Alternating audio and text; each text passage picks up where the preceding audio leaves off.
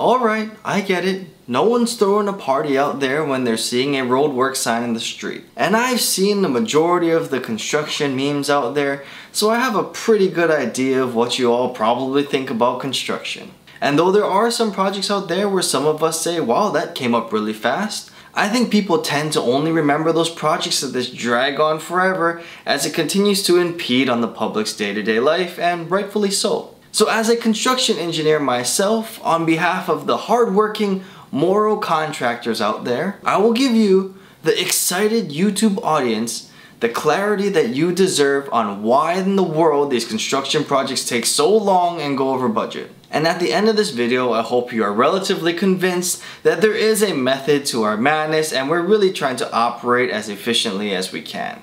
So if you're ready to go, let's hit that like button to show that we're ready to invite construction into our hearts. And if you haven't already, please subscribe to this channel if you want to see this dude from Hawaii talk more about topics like this. It'll mean a lot to me. And with that out of the way, here are 4 reasons why construction projects tend to take a little bit longer and go over budget. So number 1, in construction there's a lot of unforeseen conditions. Construction is not exactly a black and white business, and there are surprises that just pop up along the way. Unforeseen conditions tend to cause construction delays and incur costs because there's going to be a fix or some sort of new scope of work that's going to need to be determined along with the pricing of that work. So sir, what's an unforeseen condition? I'll give you 2 examples. So say you're doing some work in the streets, similar to the Hawaii Rail project where we need to build these columns that hold up the actual rail guideway. In order for the columns to stand up, you're going to need to dig the foundation, which means that you're going to need to break ground. So anytime you're digging underground, you'll tend to rely on something called as-built drawings. So what this is are drawings that are made in the past by previous contractors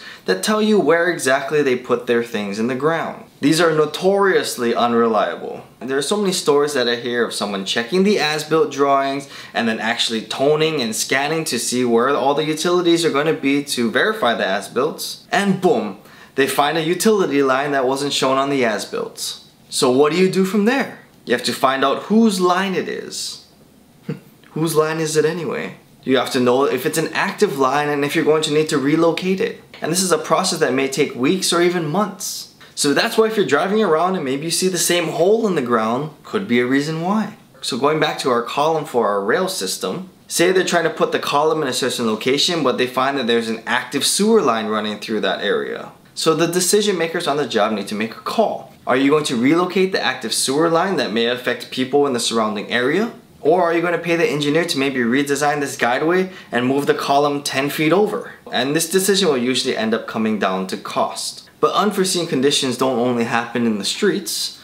It could even happen in your own home renovation. So say you wanted to demo one of the walls down so that you could open up your kitchen. And in the process of you demoing that wall, you find that maybe the electrical is outdated or maybe you found mold in the wall. And usually during that time, the contractor will tell you, do you want me to take care of this now or do you want to just cover it up and deal with it later? And just a pro tip, it's always better for you to deal with it now. The cost will be way worse later on in almost any situation. But I can definitely see how a homeowner may feel like the contractor just always has their hand out for more money. But us as contractors, we can't price unforeseen conditions into the work. If we priced all that risk into our bid, we'd never get the job because our price would be too high. So I try to explain it to people like this. Say you're going out for your job interview and you're planning on being there an hour early. But as you're driving down there, maybe 10 minutes before, there's an accident on the road. So you get stuck in traffic, the freeway's closed, and you're late to your interview. Now you plan to be an hour early, but you ended up late. Do you really want the company that's interviewing you to judge you based on that unforeseen condition? Probably not. So there's a balance to this whole unforeseen condition thing as well too. There will be contractors out there that are kind of immoral and try to take advantage of the situation by saying that a lot of these conditions are unforeseen, but they really should know better as professionals. That's why it's always so important to have a contractor that you trust, and once you gain that trust with them, don't screw with them. And you can always keep watching this channel to see how you can vet out these bad contractors. In the real world and maybe in your renovations, unforeseen conditions should be clearly defined in your contract and how to deal with it. So just keep that in mind as you're going through that process. So number 2, there's a lot of changes in construction that can affect schedule and cost. So like the unforeseen conditions would be considered a change. But changes aren't only related to unforeseen conditions, it can be driven by maybe the owner or designer of the project. And sometimes a lot of these changes are driven by incomplete documents at the time of bidding to the contractors. And it's not necessarily a fault of the designer or maybe even the owner, it just might just be a timing thing.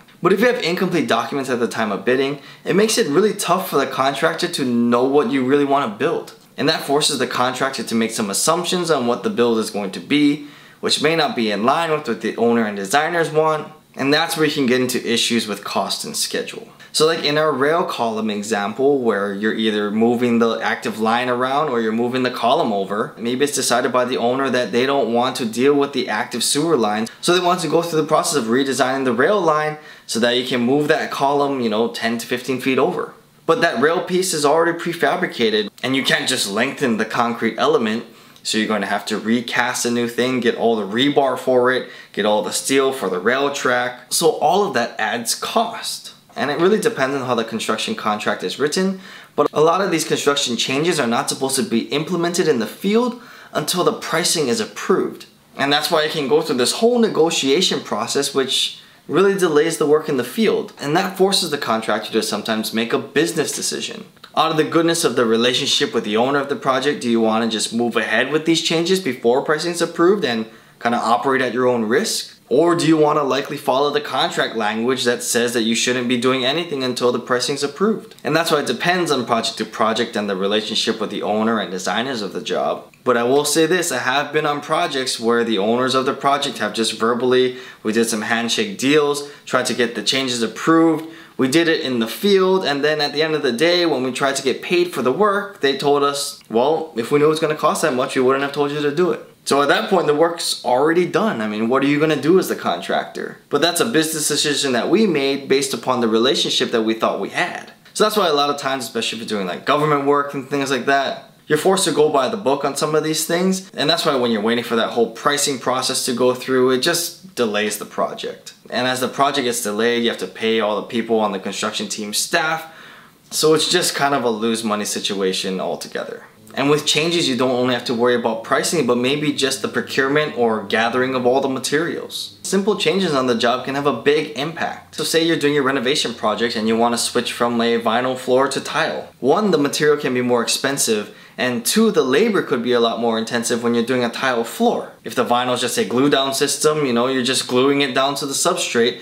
But with tile, you have to put the thin set down, you have to grout all the joints, so it may be a little bit more labor intensive. And maybe the tile that you want is coming from a different country that's going to take maybe 4 more weeks to get here. And that's not even mentioning the trickle down effect of maybe the tile being thicker than the vinyl flooring, which means that all the doors that you're trying to procure for the job may have to be cut down a little bit. All your transitions between your different floorings may be screwed up by this material change. So even just the smallest changes in construction can have a domino effect, which ends up incurring costs and inevitably schedule. And if you have a really good working relationship with the owner, as a contractor, you really want to try to make this happen for the owner of the project. You want to try to roll with the punches and just make it happen for your client. But it is a wrench that gets thrown in the process, and it's not always as easy as just making it happen. So number 3, public perception. As much as us as contractors would like to build in a bubble without any acknowledgement about who we're building around in our surroundings, that's just not the reality of construction, and we really need to care about who our neighbors are.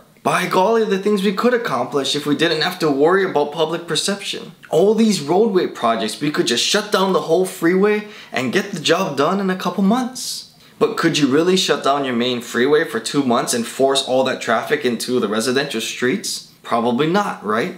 So say we have to do shifts or night work where you have to continuously set up and break down every day, or maybe even set up lights on the side of the road if you're working at night. And that's really for the betterment of society as a whole, but the reality is we could be so much more efficient as contractors if we just did our own thing uninterrupted. And that's not to even mention noise. I mean, who doesn't want to be woken up to the sweet sound of hammering and backup alarms at 7 in the morning? And that's why when work is being done in residential areas, we're limited to the amount of hours we can work based on the surrounding people. Which totally makes sense, but it's just extra obstacles that us as contractors have to deal with in order to execute the project. Because at the end of the day, us as contractors, we're not building for ourselves, we're building for the betterment of society. So we can't be pissing off the whole public for the operation that is really meant for them. We could just be a lot more efficient if we just operated like a little more selfishly, I guess. And number 4, planning. As with anything in life, when you fail to plan, you plan to fail. So as contractors, we aren't always perfect, and actually more often than not, we're not perfect. And a lot of the issues that happen in the field and may cause delays, a lot of times boils down to lack of planning. So like for example, you can take these construction fails videos on YouTube. The crux of these issues can boil down to a lack of planning and foresight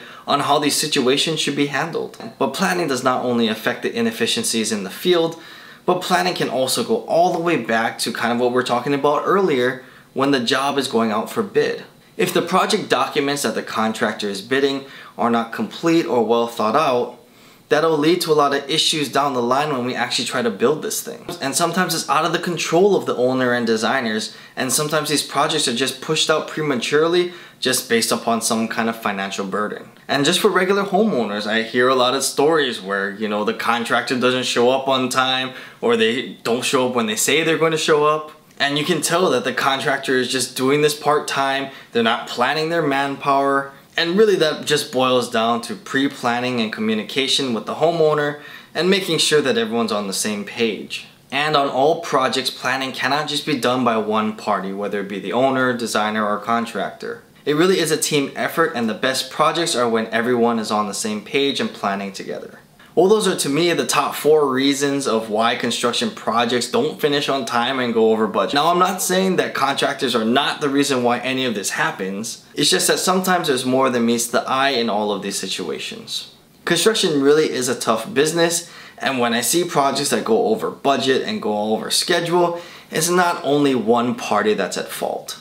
It's usually a collective effort from the team, and hopefully everyone can band together to get the project done and moving in the right direction. So if you have any further questions on this topic, or maybe you disagree with anything that I said, feel free to comment below. I would love to hear from you guys. And as always, if you enjoyed the video, don't forget to hit that like button, subscribe, and hit the notification bell so you can join our growing family here on YouTube. Thank you so much for watching. I really appreciate your time, and I'll see you on the next video.